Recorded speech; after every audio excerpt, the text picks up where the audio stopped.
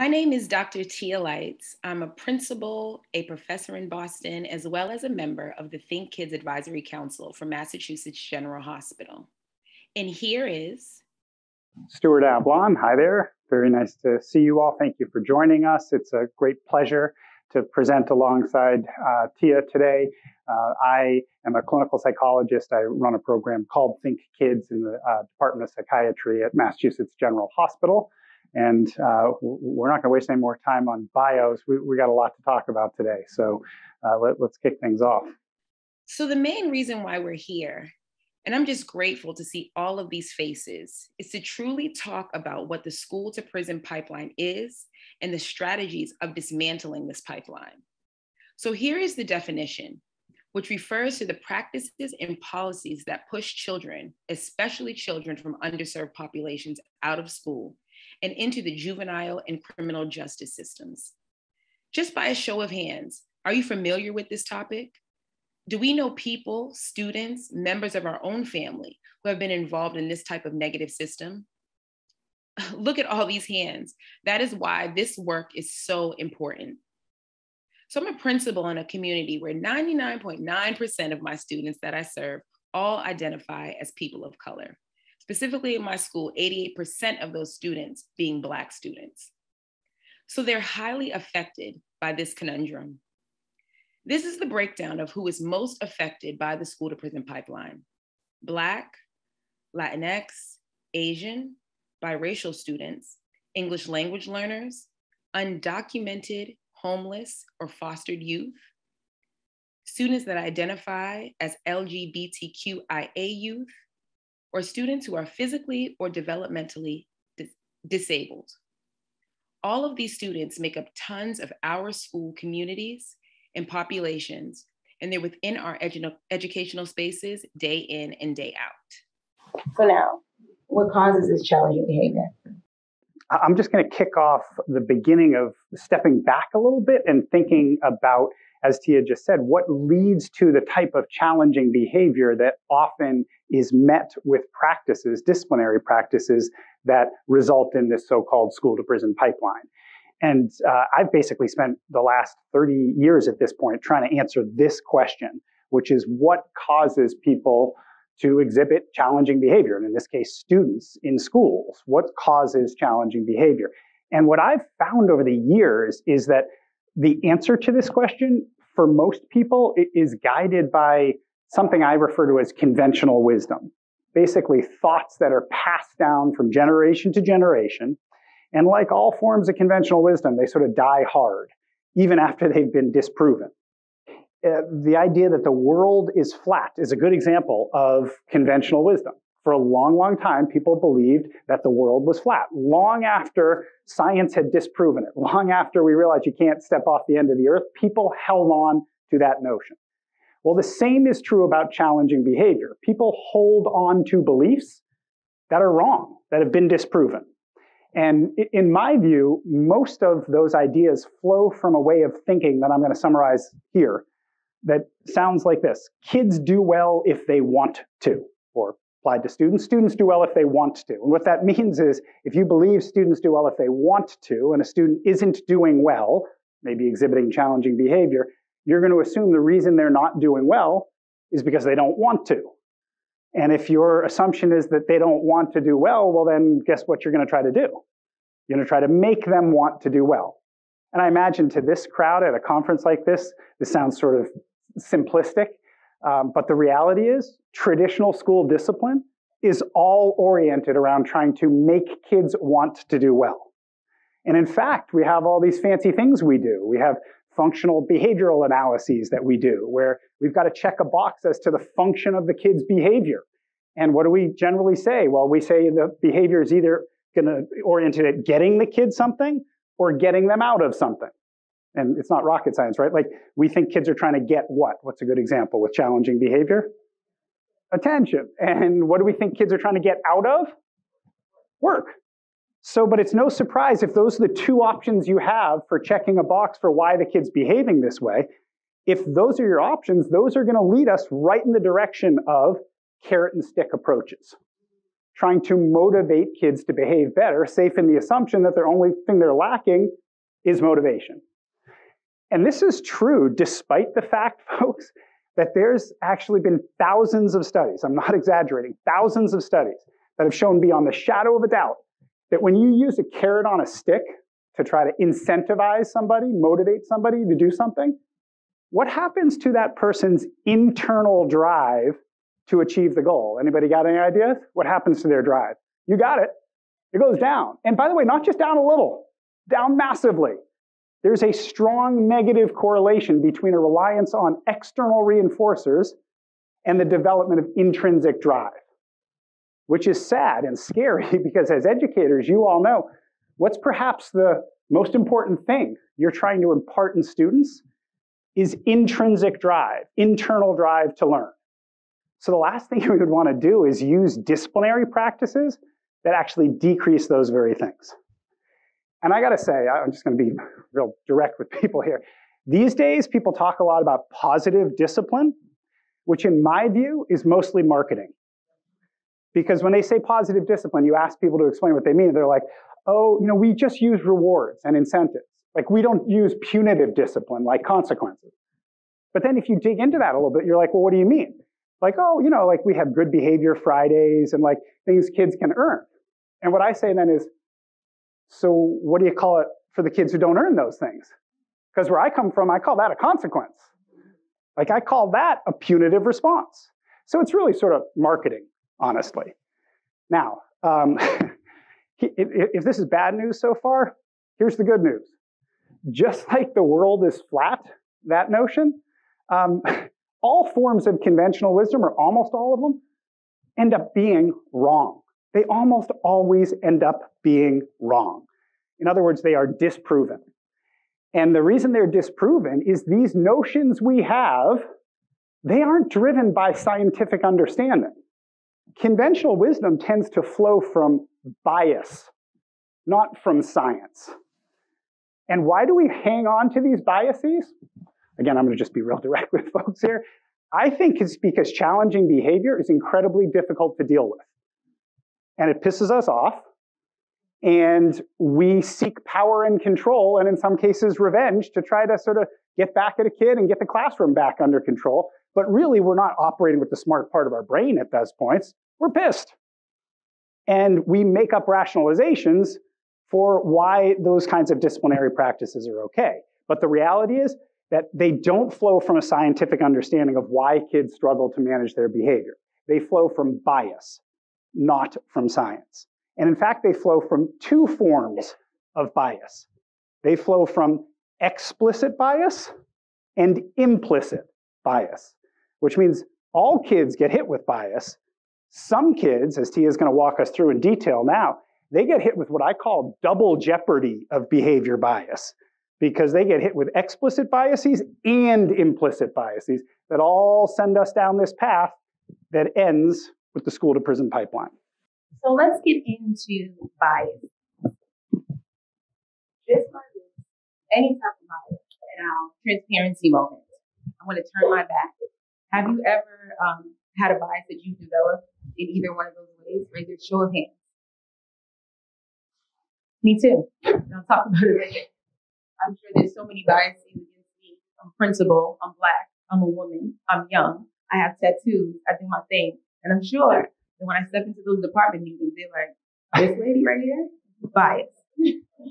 So, explicit bias, attitudes and beliefs we have about a person or group on a conscious level. We are fully aware of these biases so they can be self-reported. So I'll give an example of my own, and which I'll talk about later. As a Black teacher turned into a Black administrator to a Black principal. Previous years, I thought, I know exactly everything that Black kids need because I am Black and they know it and we have the same experiences and we can get this done and blah, blah, blah. That was filled with bias. And that was my explicit bias. I verbalized it. I said it a lot. I told the parents that. I told my team that because that was in my heart at the time. That's what I led with. Now, the implicit bias, these are our unconscious attitudes that lie below the surface but they may influence our behaviors. So across my time as a school leader or as a teacher, I've seen these come out way more than the explicit bias. So I'll give an example of the implicit. A teacher is setting up for a test. All of a sudden, there's two seats, one in the corner and one over there. And two kids have to go and sit over there to take the test, but not over here with the rest of the kids to take the test. When I go into the classroom, I wonder what biases are happening here. I look at the students, they're either black and brown, they think they can't do it, or they think their behavior will be bad. That's not verbalized. It's just you're using it. It's what I feel, it's what I think. I'm going to slightly take the action to, make sure that I can dismantle this and do this. And then here I'm going to come back and teach the rest of the class. Those are those type of biases that destroy systems in schools for kids. Tia, just a quick note. Whenever you're talking about these differences, I say to myself, if you went and asked that person or pointed out that bias, they would say to you, "Whoa, no, I don't have that bias." In fact, sometimes people will say, "I don't have implicit biases," which you got to laugh at because, of course, the definition of an implicit bias is you don't know it. It is unconscious. But anytime anybody's sort of denying that they don't have bias, you got to say to yourself, hold the show here, folks. Okay. So here is some more examples of explicit bias, the ones that are in the forefront. They're loud. They're right there. We say them. We move with them. They're clear, transparent. That kid behaves poorly on purpose. They just want to get out of doing work. We just kind of did that example. This parent has poor parenting skills because they have a challenging kid. Counselors have said that. I've heard people say that. This group of kids cannot read in the 4th grade because their parents are poor. Ridiculous. This family is wealthy, so their child will do great in school. And as a former private school teacher, trust me, all of the rich kids was not getting the best grade. Implicit bias. Here's some more examples of the ones that are kind of, we don't talk about them. We aren't even aware of them half the time. More harsh punishment for kids of color or kids from low-income families or neighborhoods. Parents of color or from low-income families. So even that is like you have to be low-income and a person of color. So it's double. Or neighborhoods will be less cooperative with educators. Believing Black students are aggressive and unmanageable in classrooms. I'm pretty sure when I was 7, 8, 9, that was for me. Anticipating that the students of color will not meet grade level expectations because of their race. All of those are implicit bias, and those things are hurting, destroying the positive things, the positive cultures that we're trying to create in schools. Implicit bias in schools can lead to a plethora of things. Bias evaluations for students. In evaluations, it could be testing, could be saying that the student has a behavior challenge, not necessarily directed to their academics, so they're saying, put this child on the track to get an IEP or 504, or, et cetera, et cetera, et cetera, as teacher talk goes.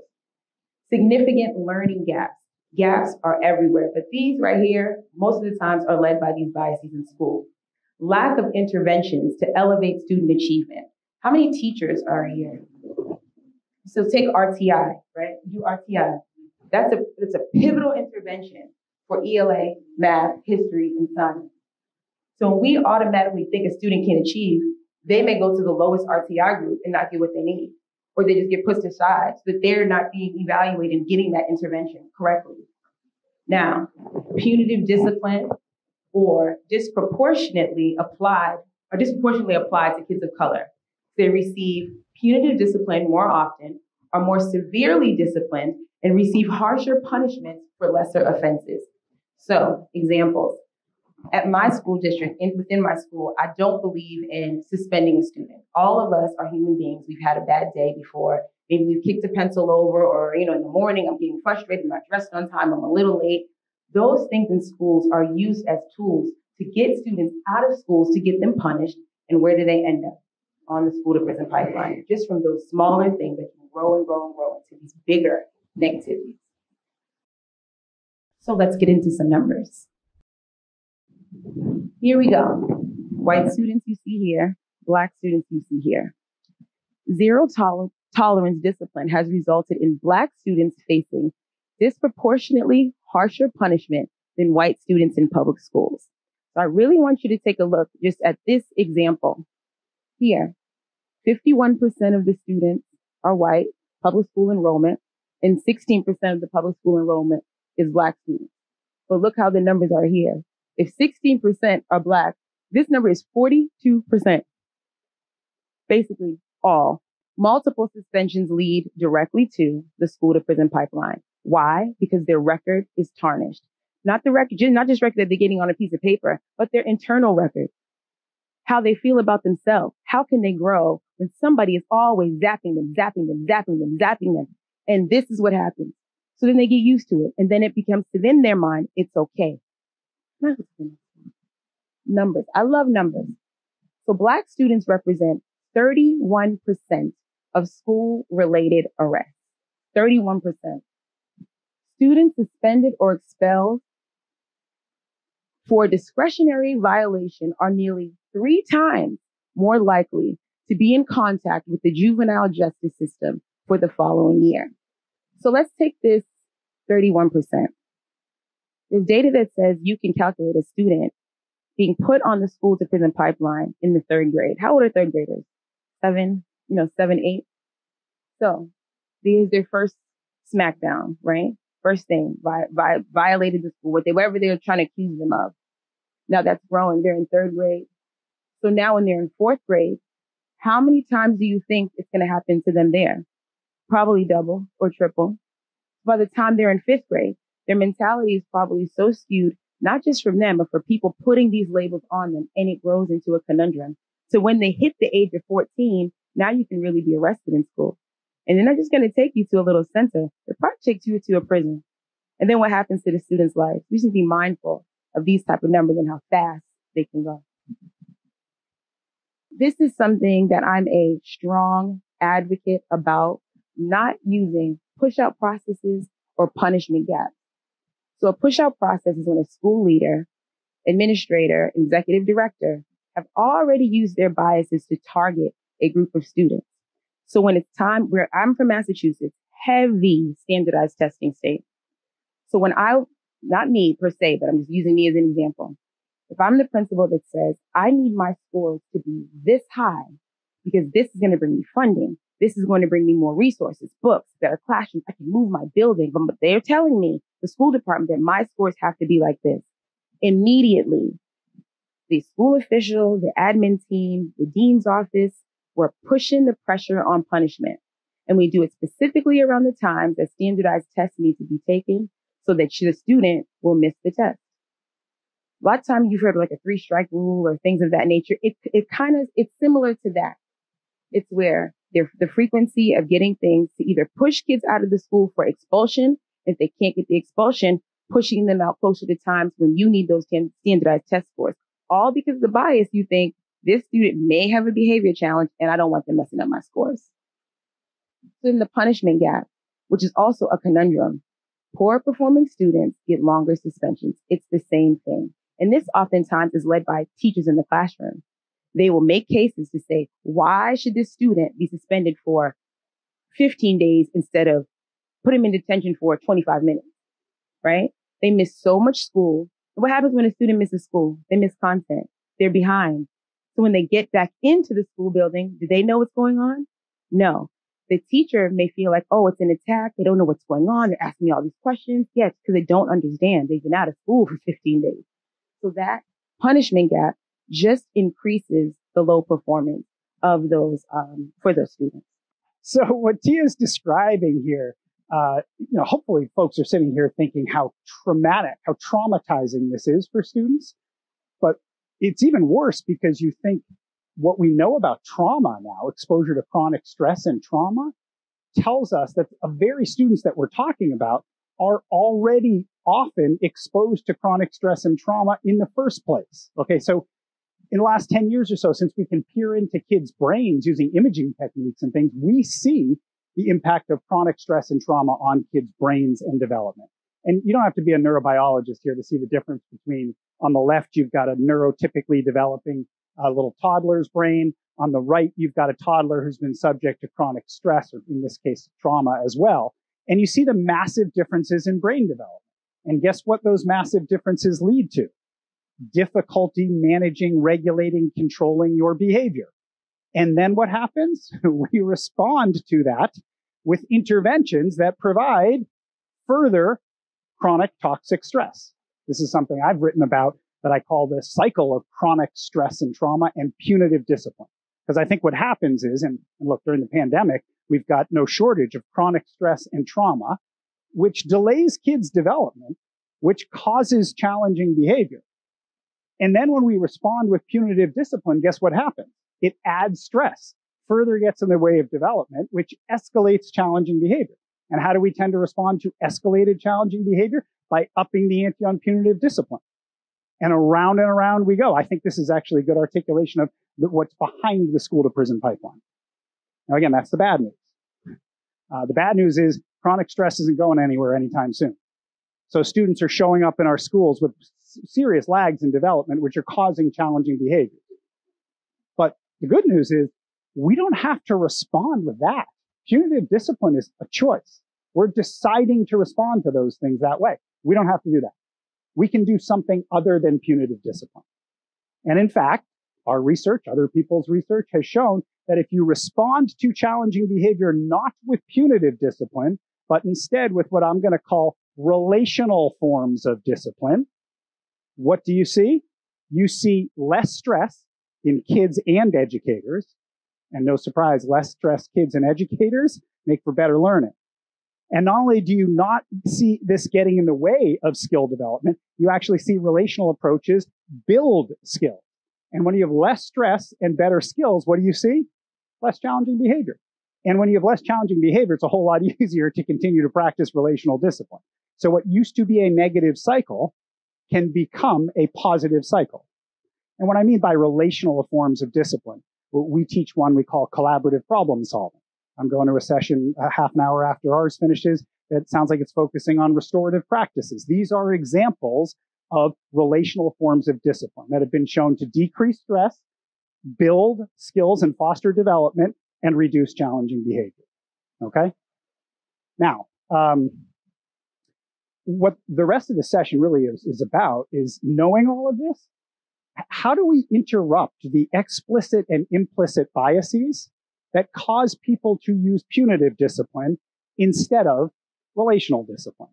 And I think the big answer here is we've got to help people listen to science, not to bias. We have to make sure people are aware of the science, not the bias. And what does science tell us?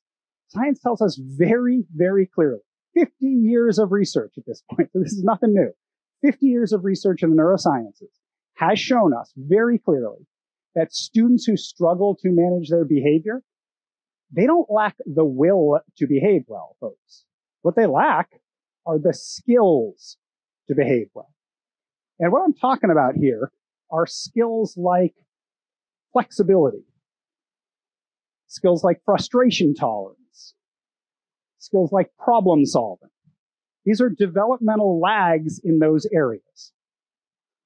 Now, by the way, can folks here ever think of a time when kids are not particularly good at these things? So they exhibit a lot of challenging behavior, but we don't get too worried about it? Like what age would you say is there a lot of challenging behavior? Early childhood, right? Like what age?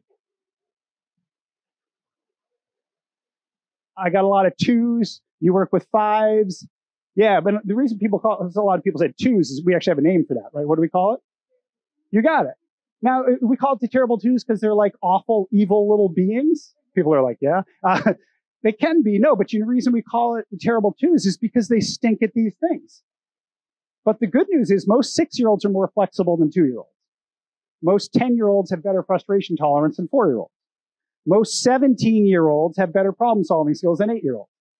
But you notice the language I'm using? Most. Some kids have lags in these areas of skill. And it's not a lack of motivation. And the great thing about working with educators is y'all already know how to do this because we went through this already with something called learning disabilities. Like Go back 40 years in time to when I was like, let's say in 5th grade or something like that. If a kid was struggling to read 40 years ago, people didn't say, really caring, well-trained educators didn't say, I wonder if that kid has dyslexia. 40 years ago, what did they think of that kid? They thought the kid was what? Lazy, or let's be really honest, folks, dumb, right? And if he was lazy, what would you do? Try to motivate him to read. Why is that sadly ironic? Because guess who was trying harder than anybody else in that classroom to read? The kid to whom it didn't come natural. So in other words, we already know how to do this. This is just a different form of a learning disability, honestly. It's just instead of reading and math and writing, this is things like flexibility, frustration tolerance, and problem solving. And you'd never whip out your sticker chart in 2022 to help a kid who is struggling to read decode words phonetically. No, you teach them alternative strategies to decode words. And if somebody asks, well, how would you motivate them to do it? I would say, well, you'd help them be successful. And guess what? That'll provide the intrinsic motivation that you're looking for. So, bottom line here is this is about skill, not will. Okay? And the kids who struggle to manage their behavior in the classroom are actually trying harder than anybody else to do so because it doesn't come naturally to them because they struggle with these skills. And if, people sometimes ask me, do I think there are any kids who don't try very hard to behave well? And I will tell them, absolutely. You know who those kids are? The well-behaved kids. Because it just comes naturally to them. They don't have to try very hard. It's the kids who struggle with these skills. So this is, again, where I'm saying we got some real good news here, folks.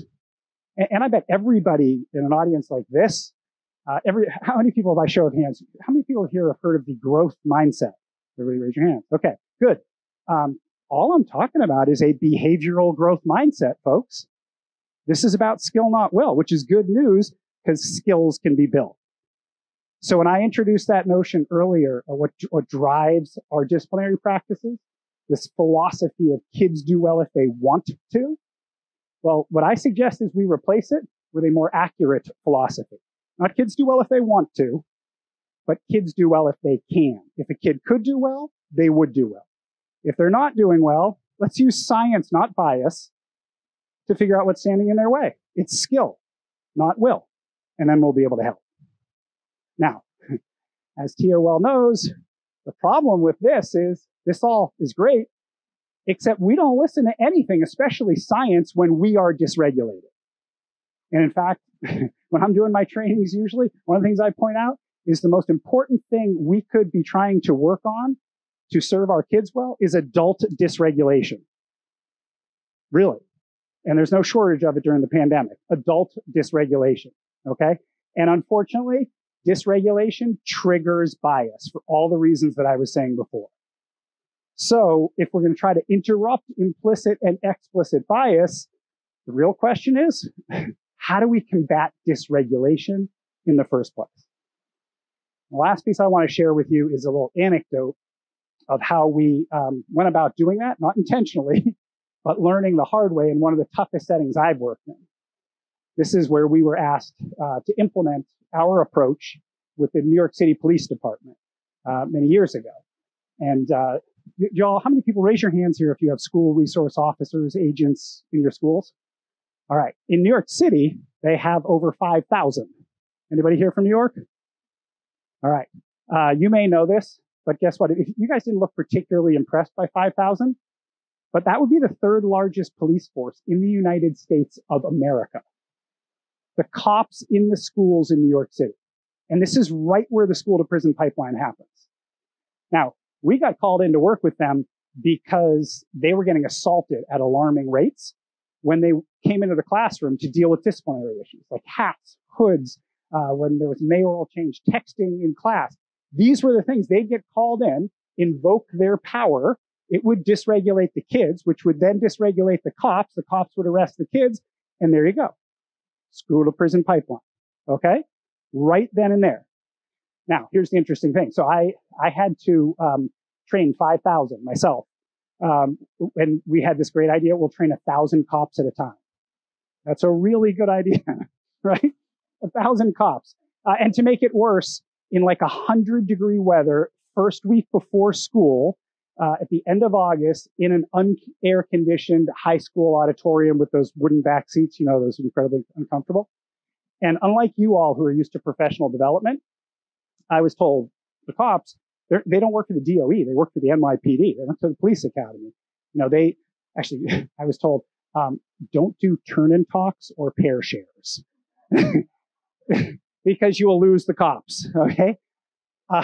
And I was also told they're the most unruly group ever, and that we have cops there to police the cops in case they get too unruly during the professional development. I'm not kidding.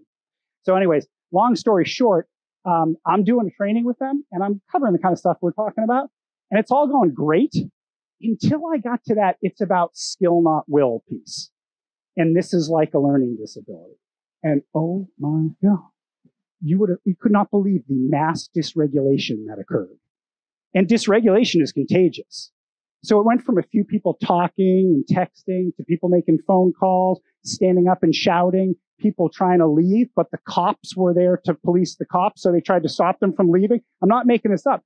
And the person assigned to me came down to me and asked me whether I was okay and felt safe still in a professional development seminar. Okay? This is, by the way, the worst training I've ever done in my life.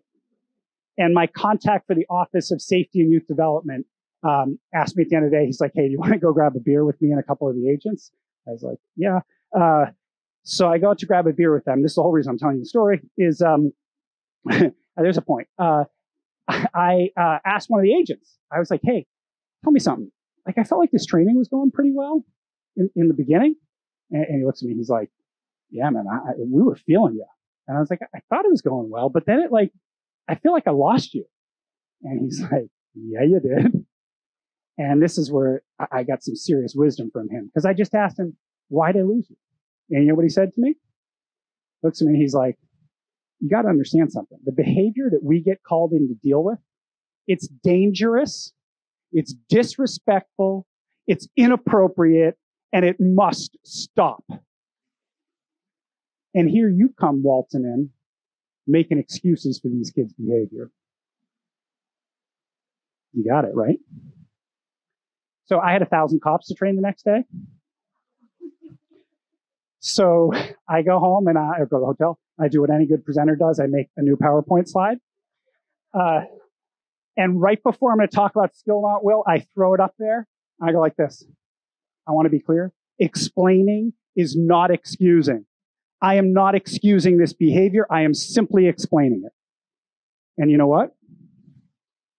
It made no difference whatsoever. It was crazy. It was out of control. So I called one of my colleagues and he had a brilliant idea for day 3. He said, why don't you practice a little what you preach? Because what I preach is starting with empathy for kids. But what about empathy for the cops? So I started my third cohort of 1,000 this way in the morning. I started by saying, I just want to be clear about something. The behavior that you all get called in to deal with, it's dangerous.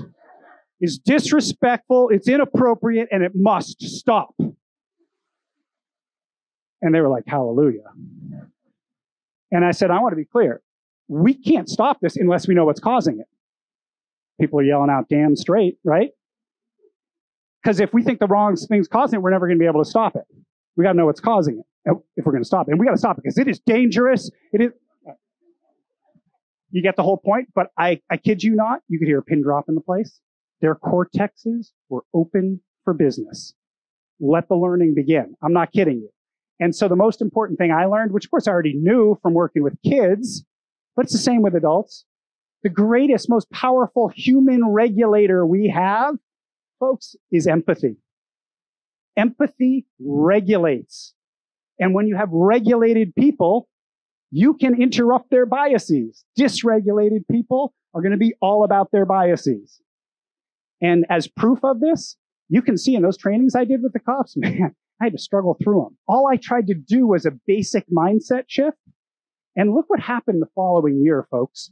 A 67% decline in summonses issued in school. A 58% decline in arrests made in school. And if you're saying, well, is that because the schools were totally unsafe at that time because they weren't doing those things? No, 20% reduction in major crimes, 40% reductions in violent crimes. Safer schools without fueling the school to prison pipeline. And it wasn't because they were practicing our approach with great fidelity. It was because they started the school year with a shift in thinking. From kids do well if they wanna, to kids do well if they can. So my point here is that understanding challenging behavior through the lens of skill, not will, in and of itself holds tremendous potential for dismantling the school to prison pipeline. Now, surely it is not enough. So that's why I have my colleague here to tell you what else we can do to dismantle the school to prison pipeline. Thank you, Stuart. Now, what other ways? So I'm a principal. I was a teacher. I was all things in school. And I think the real thing that I thought about when I took on a role in administrative leadership team was how are we creating culture in school? How big does culture play within our educational space? So, hindsight, Tia, when she's 7, 8, 9 years old, I am from the city. My parents bused me to school in the suburbs, and I hated everything about it. I felt like I was not connected to the culture. I had no teachers that looked like me. No one understood how I thought. Me being excited about an answer automatically turned into this loud, disruptive child. And I went through that from kindergarten all the way until 12th grade. So when I had the opportunity to create culture, that's something I never wanted to do. Part of culture for me was having people in spaces that represented the students, what they look like, how they feel, lived experiences, who they are. Can I connect with you? Do I know that if you're getting dysregulated or frustrated, you don't necessarily have to go out the classroom? Maybe you want some water. Can I say, do you want some water? Cool. Here's your water and let's keep on going. Those are things that I did not experience. So school culture is extremely important to me because it communicates to students the school's attitudes towards a range of issues and problems, including how the school views them as human beings. So imagine if you're a parent interviewing for a school. Does anybody ask that? How do you view my child as a human being? We never say that. All we say is, do you have good test scores? Can I get picked up at this time? Do you have transportation? But this is a really important thing. How do you view my child as a human being? My professional practice is looking at my students as human beings because they're people within this world. I do that because of this culture responsive aspect that I live by. So my research. So remember at the beginning when I told you I was still a little lamb filled with certain biases based on my own life, how I feel, things that have been cast upon me, wanted or unwanted, but I went to school in the suburbs. I'm sure in Boston, suburban people don't look like me. So having that experience when I was in 12th grade, I said, I'm going to an HBCU. Any HBCU graduates in here? Goers, doers? Amen. Okay. So HBCU to me, that's where my tribe was. That's where the people I wanted to learn from, they were there. They looked like me. They can understand me. They had lived experiences as me. And I knew I was going to get the best quality education that I needed. And I did. It was amazing. I'm a doctor. I went to 4 universities and still, number one, Johnson C. Smith. I don't care where I went. Johnson C. Smith University in Charlotte, North Carolina is my school because they taught me who I was as a person. So here's where my bias kicks in. Now, years later, 20 years later, I'm a principal and I'm saying, I went to this HBCU. My professors look like me. They gave me everything I wanted. Clearly, when I work in a Black school, every teacher needs to be Black. Principals need to be Black. Counselors need to be Black because Black people give Black kids what they need. That was my bias. So when I'm up for my dissertation and my research, problem of practice comes up, my chairs looked at me like, that's what you want to talk about? I said, yes, because I know for a fact, my hypothesis is Black teachers, Black school leaders, we are the ones that can save the Black kids in this community. And that's what my dissertation was about. The influence of Black school leaders on schools where there's a 95% higher rate, a high rate of Black students. So of course, I'm getting my data together. I'm ready to go. I have all of this data. I'm interviewing and recording and sitting down with them, getting themes, all Black principals across my city, and figuring out what they're doing. Then my chair hits me. Attach it to a framework, sis. I'm like, a framework? No, I am the framework. This is it. And they're like, no, that's not how it goes. So I did my research. I sat back to the table and I stumbled upon one of the best gifts I've ever received through research, culturally responsive school leadership framework. And when I looked at that, Dr. Muhammad Khalifa, it was his dissertation. It was his time. And when I tell you, it opened my eyes to the change from my positionality of Black leaders bring Black teachers, we teach Black kids, and that's it, to here are these culturally responsive and culturally proactive practices that we all can do, everyone can do, regardless of race, regardless of ethnicity. We all can do these things, and that's what I needed to bring to the school. So now my research became twofold.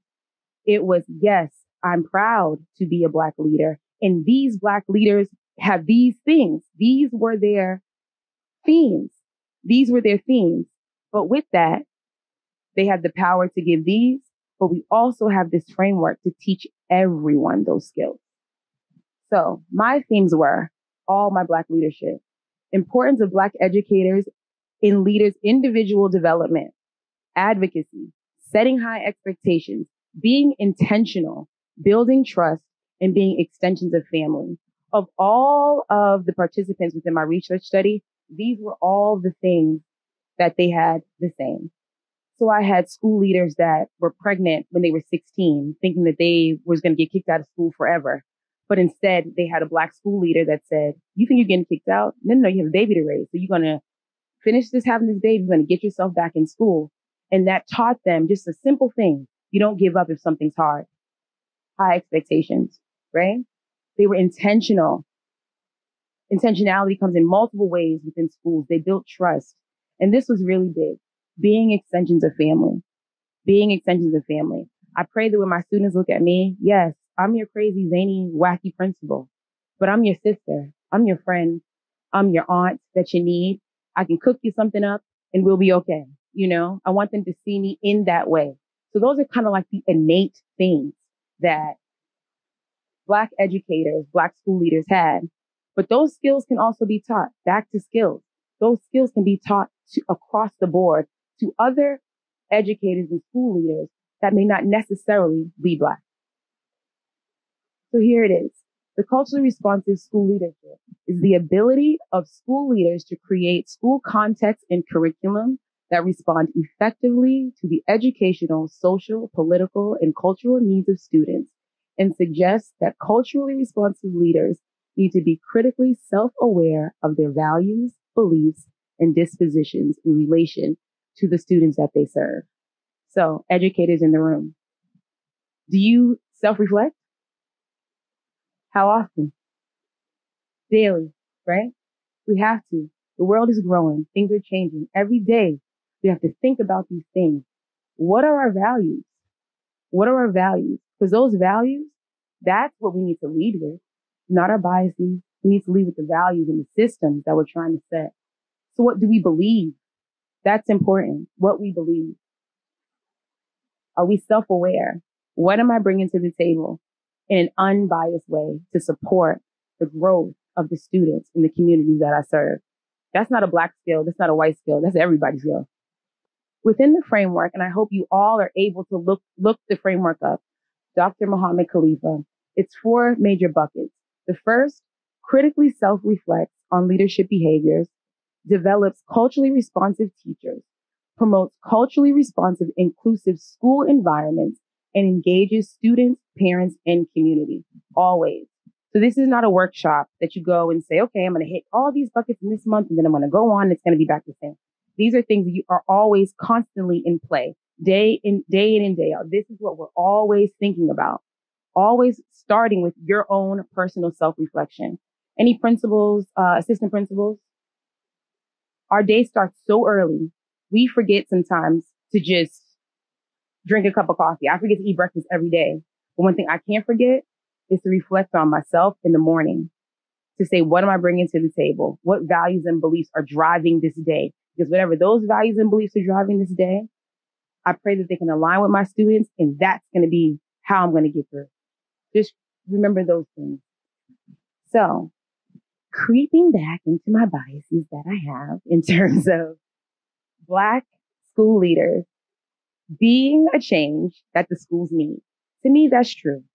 Across the nation, what is the teaching population? What is the school leader population? White, middle class women. So that part of me is not going to change. The only thing I can do is be the change to open up the lines, right? So we hire school leadership that mirrors the students and the world. My particular school, Helen Y. Davis Leadership Academy, we are an HBCU themed school. So it's important for me to hire teachers that look like my professors, that look like, our cohorts are named Tuskegee, FAMU, Howard. The teachers that would teach there, do they look like the students here? That's my mission. That model doesn't work everywhere, but there are very, very, very diverse schools. They need teachers from across the globe to be in those spaces. And oftentimes, it's something that people don't really talk about, but you have to have a school leader that's fearless enough to say, the teaching lane or school leadership lane is not just for you, but it's for you. And that's probably another South by Southwest we need to talk about. But it's true. Classrooms, schools are microcosms of this world. And we need to create students to be global citizens. And the only way we can do that is through differentiating who the students are seeing. For my kids in particular, who I love, got to be the HBCU crowd. So now, in my research, the key elements of Black school leadership that I want you guys to take away. If you ever have opportunities for Black leaders to join your school community, I advocate and ride for these reasons why. Setting high expectations to support success. I was a person that wanted to end up being a doctor one day. I had a high GPA in high school, and my counselor still told me, oh, just go to community school and one day you'll figure it out. It was my family to push me in setting the high expectations. So I owe it to my students to set the bar high for them. And I pray you all do within your school communities. Implementing the students' culture into all school experiences. Know your audience. Know those little people or big high schools that you're in front of. Give them what they need to be successful, what they need to grow. How are they going to achieve? As we all know, curriculum grows, it changes. One thing I stopped doing this year, I don't want the curriculum that was from Encyclopedia Britannica. I want the curriculum that's when they turn on CNN 10 every day. Are we talking about that? Are we talking about the thing that the community activity that happened down the street that they can connect to, that they can grow from? And I challenge all my teachers to build their lives into the classroom. I have a large West Indian population. One of the students said, I would love to bring my culture into this space. Can we do a carnival? We can't do it outside. It's COVID. I said, absolutely. Just let me know when it's time to plan with the parents. It's those types of experiences you need to give to the students. Serve as not only a school leader, but mentor, advocate, and ally. Principals should not be viewed as the enemy. It should never be us versus them. Because they're trusting us enough to keep them safe every day, to provide them with the meals they need every day, to get their transportation correct, to communicate with their parents, to raise the money so that their school buildings don't close. We're a team. And we have selfless work to do with giving it all to them. So because of that, we are their leader, but they need us to advocate for them and be their ally and not just, hey, grades was good and a little shuffle. No. Do you know when their birthday is? We're able to celebrate those things. Those type of small experiences build community and keep students, where you want them to be. They feel safe within those terms. And lastly, provide access and opportunities that close gaps specifically related to the student's race. Let's chuck out those push-out processes. Let's put in RTI so that everybody's receiving it. Thankfully enough, in my district, we use something called a DCAP, where teachers teach to all students. You can't tell in a classroom who has an IEP, who has a 504, who comes with this, because we train the teachers to teach them in a particular way so they do not feel that they are not part of this community, but they have the right to learn. So making sure those gaps are getting closed and figuring out what the gaps are in school. Of course, we hear, the learning gap in this. There's so many gaps. There's gaps with parents. There's gaps with teachers. Just figure out the gaps and close all of them. But it takes time that needs to be poured into. because we got time for some questions. And I am looking here. We're just going to look on the app first because people have voted up some things, and I'm sure we're going to have time to take other things as well. But Tia, most of the questions or comments, there's another one. Oh, thanks. Are around some of those push-out policies. So, for instance, how does a no suspension policy answer severe behaviors like guns, drugs, etc.?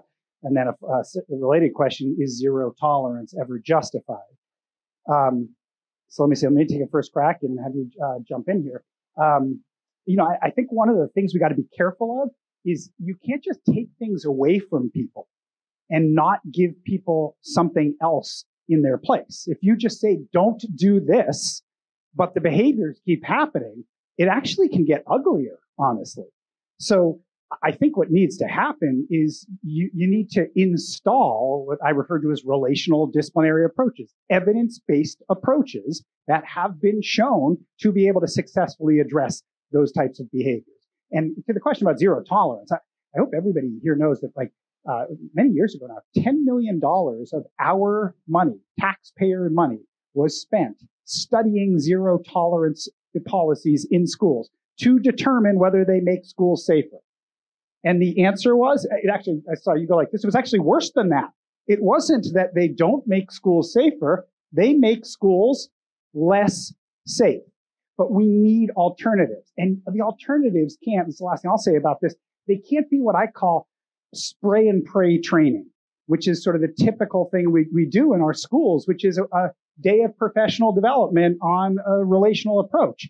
Spray and pray, spray it over people and pray it's going to hold. You all know that doesn't work. You need to have training that is intensive with follow-up coaching and implementation supports to help people make a shift away from something that people have been doing for a long, long time and try to envision something that looks different, is hard, is going to stress your system. It's a tough process. Can be done, but you got to put resources to it, make it a top priority, and you've got to have an approach, a coherent, evidence-based approach. So those are some of my thoughts on that. And obviously, you deal with this firsthand in your own school. So day-to-day practices with no tolerance. Hard question for me because I see my students not as a group of people. I see them as individual people that bring different pieces to the table every day.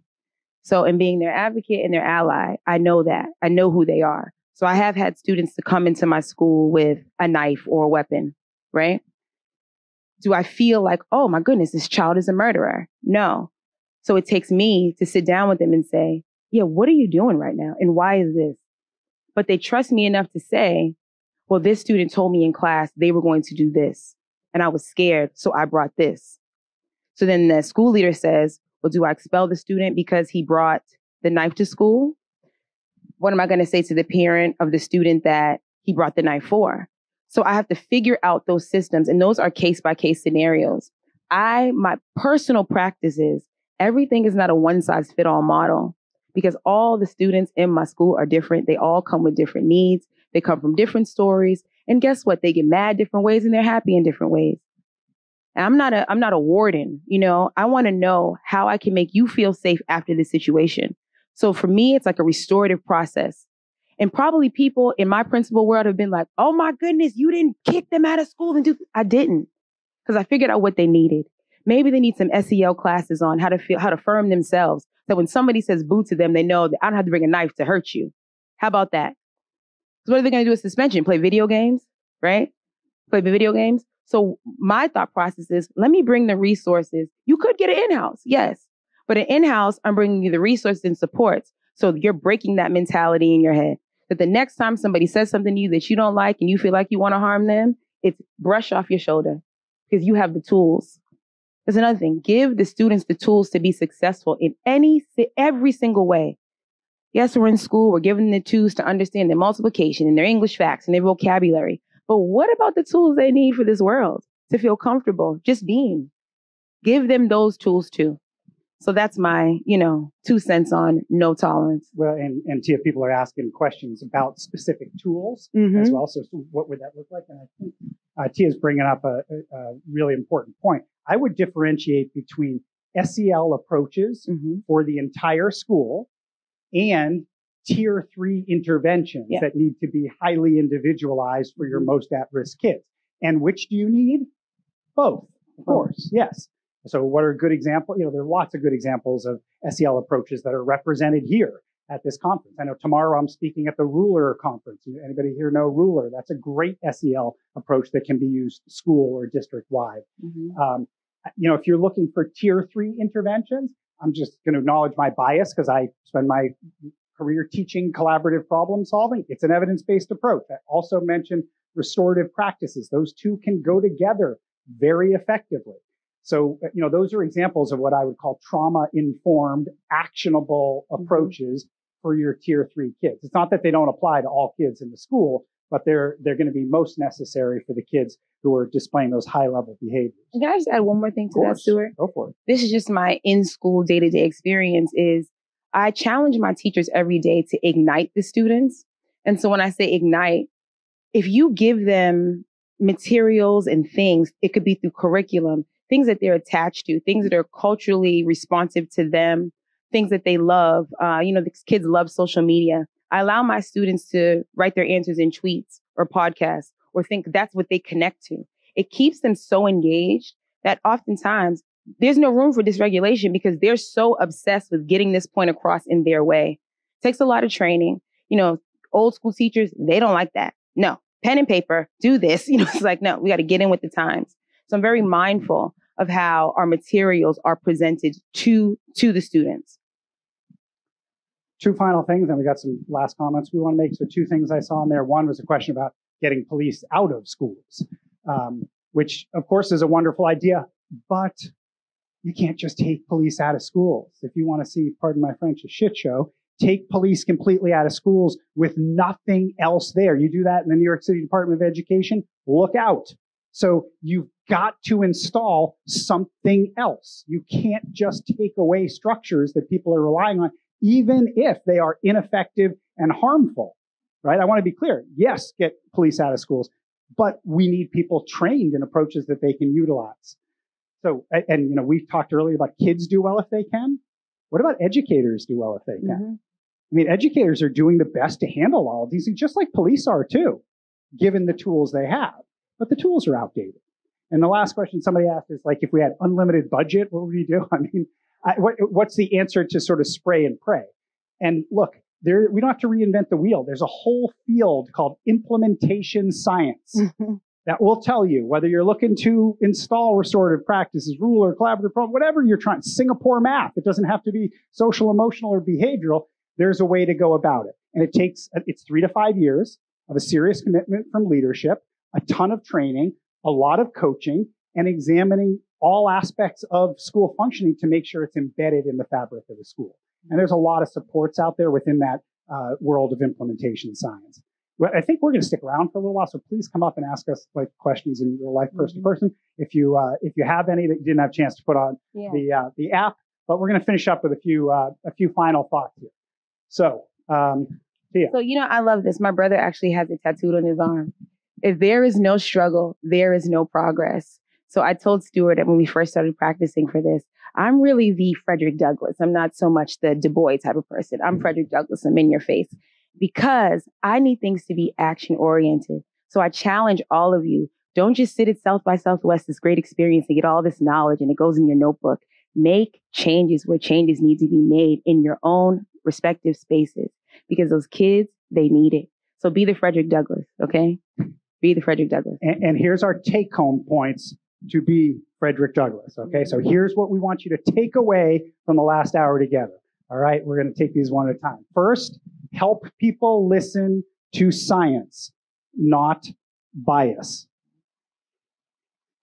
It's about skill, not will. We will do it. They will do it if you give them the skills to be able to do. It's about skill, not will. This philosophy, kids do well if they can. I've yet to meet the kid who prefers doing poorly to doing well. Show me that kid. All kids want to succeed. Don't fall prey to kids do well if they want to. Try to embrace the notion, kids do well if they can. Leader diversity matters. We cannot have the same people in the front of the schools day in and day out. Diverse leaders open up pathways for other leaders, other teachers. We're building these small replicas of the world in our school spaces, and that's important because that's how you teach kids how to operate as a global citizen. And of course, it's not just leader diversity that matters. It is also teacher diversity that matters. It's that combination, as Tia illustrated for us, of leadership and at the level of classroom teacher. And lastly, people do well if they can. We'll do well if we can. Be kind to yourself. Stuart mentioned empathy. Have empathy with yourself. You're in the work. You're here. It's proof that you're in the work. People will do well if they can. That's very important. I'm going to say that to myself every day. Tia, you'll do well if you can. And that will be correct. Okay? People do well if they can. So just thank you. Thank you so much for listening to this presentation. I'm going to have my cards up here. If you ever wanted to learn about an HBCU thematic school model for middle school through high school with Stuart, collaborative problem solving. And like you said, we'll be here to take any questions or Thank you give all you for any coming. contact. Enjoy the rest of the conference. Thank you for the work. Thank you.